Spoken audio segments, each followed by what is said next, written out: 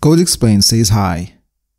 So until now, when I go and click on next 7 days, I show nothing, only next 7 days. But instead, what I want to show when I click on next 7 days, I want to show all the days of the week starting from today. So for example, if today is Monday, I will start from Monday. If it's Sunday, I'm going to start from Sunday. Today is Friday, so I'm going to go and start from Friday. And then I will need to show all the to-dos that belongs to this day here. Now, inside the parentheses, I'm going to show the number of to-dos that belongs to this day. So if I go and click on here and add a new to-do, to the same day, Friday, you can see that now it shows 2, so we have 2 to-dos under Friday. So let's go and see the logic behind this. So first we need to sort our to-dos by day. So we have an array of to-dos which has all the to-dos inside of it. Every to-do has some properties, but the one we care about today is the property day. So day here is a number, and that number is just the number of that day in a week. So for example here, the day for this to do is 4, so it's going to be Thursday. Then this one's 2, Tuesday, and etc. And we may have a bunch of other to-dos in our array to-dos. What I'm going to do now is I'm going to go and filter the to-dos by day. So I'm going to put all the to-dos that belongs to the same day in a single array. So for example here, I'm going to go and create an array, and inside of it, I'm going to put all the to-dos that belongs to Thursday. Here, all the ones that belongs to Tuesday, Sunday or Saturday, then Monday, Wednesday, Sunday, and then Friday, etc. And that's what I'm going to do for everyone. So I'm going to filter them based on the property day.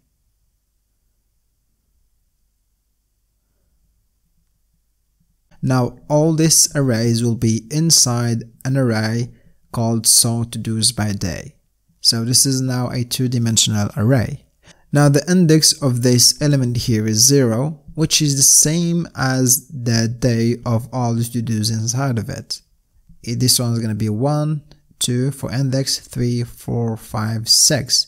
So now we have like a link between the index of the element in this array and the day property of all those to-dos inside this array. So the index is the same as the property day. So now just by looking at the index of the array, we can figure out the name of the day. Alright, now how can we achieve this using code? So first I'm going to need to create an array called days, which contains all the days.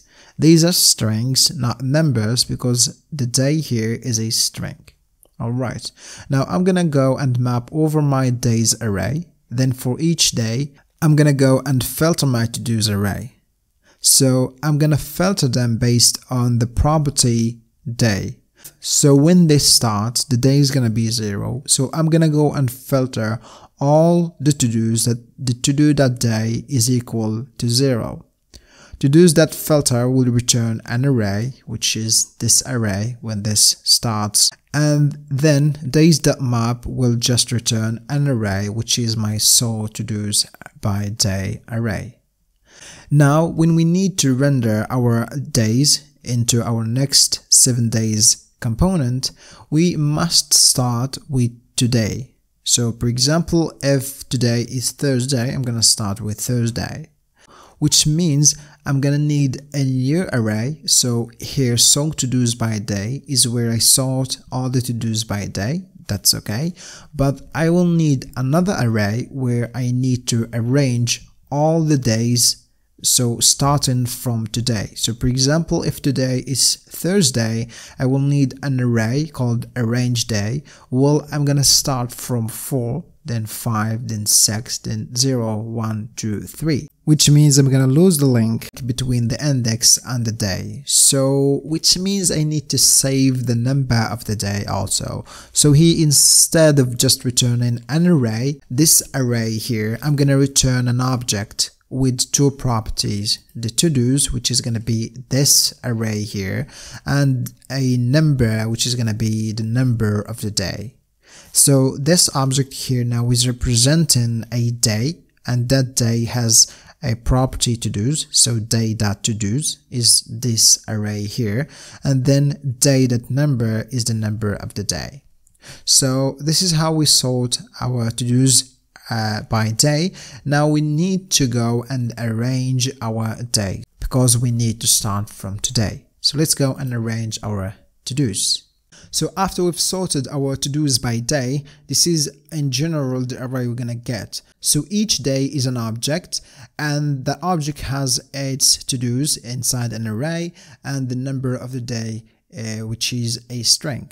Now from that string we can figure out later on the name of the day. Now let's say today is Thursday, which means I'm gonna go and show the to-dos of Thursday first, then Friday, then Saturday, then Sunday, Monday, Tuesday and Wednesday. So here we need to arrange this array and get an array that looks like this one here. So we can start from 4, which is Thursday, which is today, and then Friday, etc. So how can I get this array from this one? So all I'm gonna do is I'm gonna go and slice this part starting from Thursday. So if it's Wednesday, I'm gonna slice this part here. If it's Monday, I'm gonna slice this part here, etc. So to slice this part here, I'm gonna go and use the slice method. The slice method takes in the index of the element you want to start slice from. So, for example, if today is Thursday, we need to start from Thursday, and the index of Thursday is 4, which fortunately is the same as its number in the week. So here it's going to be 4, a number, not a string, and this code here will return an array with these 3 elements. Now we're going to do the same thing, and we're going to go and slice these elements here. So I'm going to go and use slice again, but this time I need 2 arguments, the start index and the end index. The start index will be 0 and the end index will be 4, and 4 is not included. So that's how slice works. And you can see here that we didn't pass in the end index for slice. If you didn't pass an end index for slice, it's going to be by default the array.length, and the array.length, so to-dos by day.length, in our cases it's going to be 7. 1, 2, 3, 4, 5, 6, 7. So here when we say 4, it's like we say 4 then comma then 7, and 7 is not included. Now all I'm going to do is I'm going to go and take this array here and put it at the beginning, and this one here at the end. So in terms of code, I'm going to go and create my array arrange to-dos, and I'm going to go and slice my array so to-dos by day. Now this index here, fortunately, is just the number of the day. So I'm just going to say today. And what is today? Today is going to be moment that format a string the. And if it's Thursday, this code here will return 4, the string 4. But the index here must be a number, which means I need to use parseInt to pass this to an integer. Now the code will be const today equals parseInt moment.format d. And the other slicing will be .slice0 and then today. And now all I need to do is concatenate the 2 arrays, and that's it. Now let's go and render our arranged to-dos array. So to render our week to-dos, I'm gonna go first in my next 7 days component and create some state. And then I'm gonna set my arranged to-dos to week to-dos, to my state here. So week to-dos is just our arranged to-dos. Why do I need to create some state? Because I want to re-render whenever my week to-dos changes.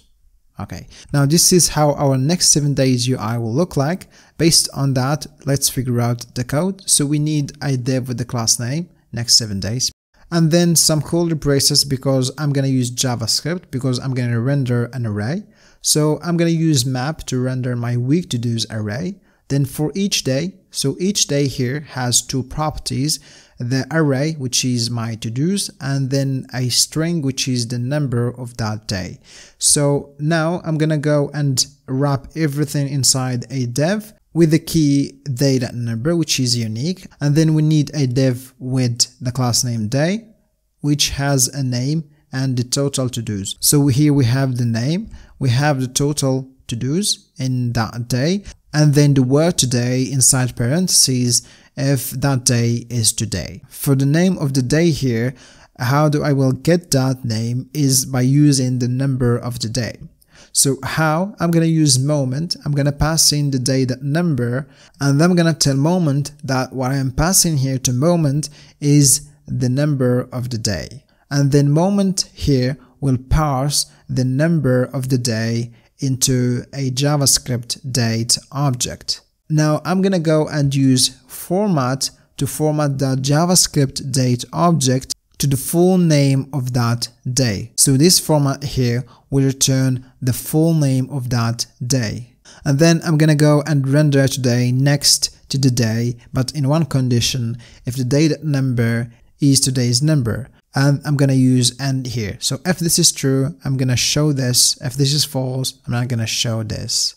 Now for the total to-dos, I'm just gonna go and say day.todos.length. So the length of this array here is also the number of to-dos inside of it. So I'm gonna put this inside curly braces because this is JavaScript, and because I have here some parentheses, I'm gonna use those parentheses here. Now for my to-dos here, I'm gonna render them inside a div with the class name to-dos, and because I'm gonna render an array, because my to-dos here is an array, I need to use some curly braces and then use the map method. And then I'm gonna render each to-do using my component to-do, which needs a key, which is to-do.id, which is unique, and then my to-do. And that's it for our next 7 days component. Now let's go and see this in action. Let's go and open our text editors.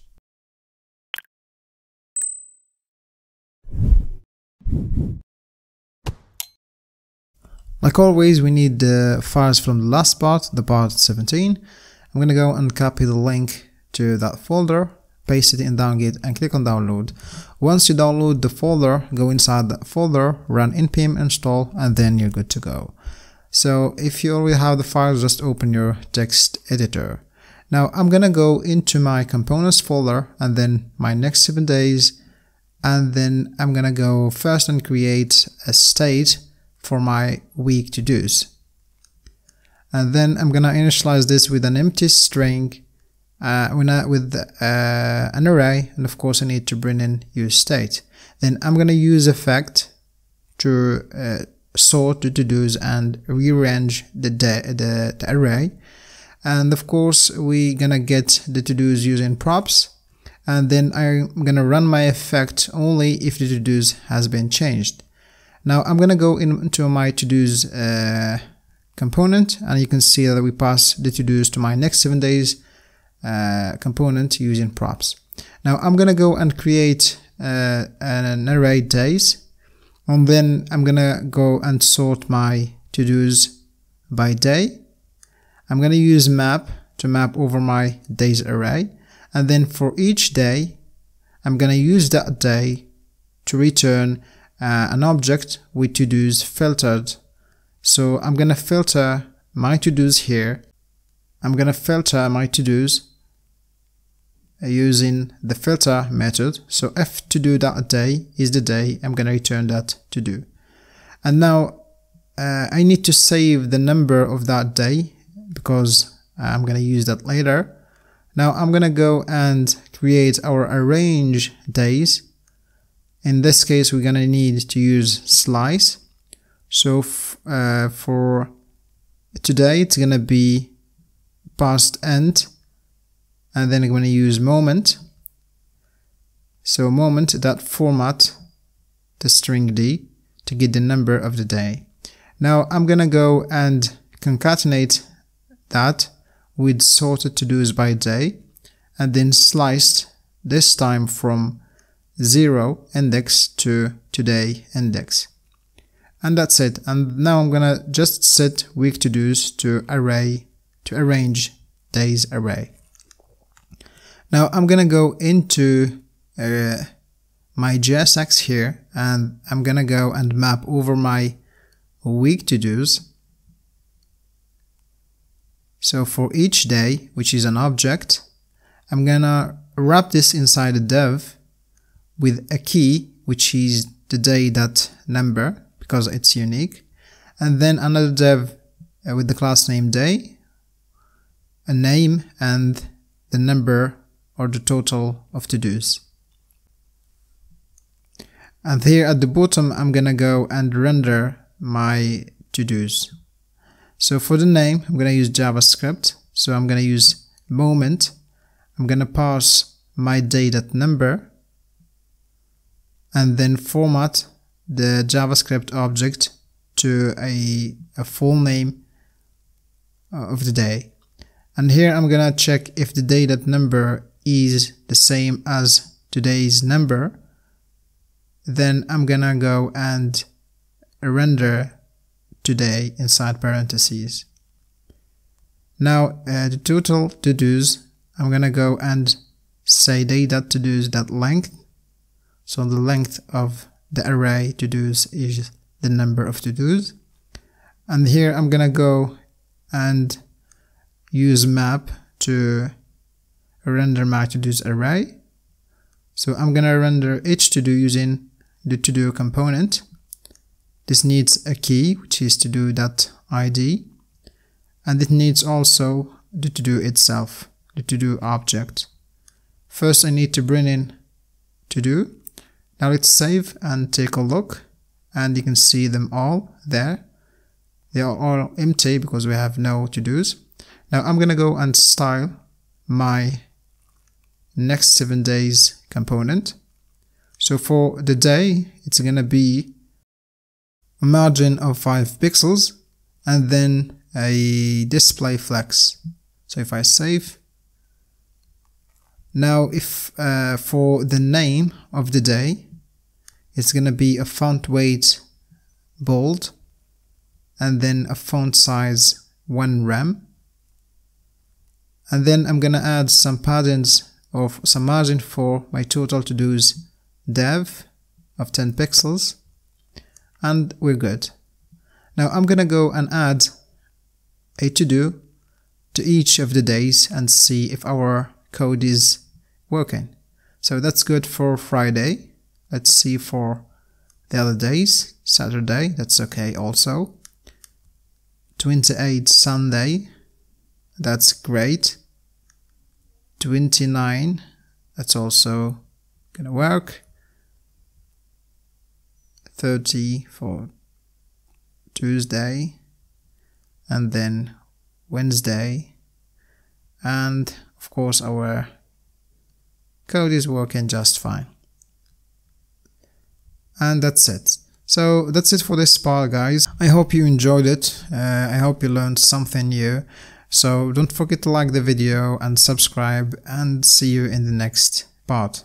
Take care.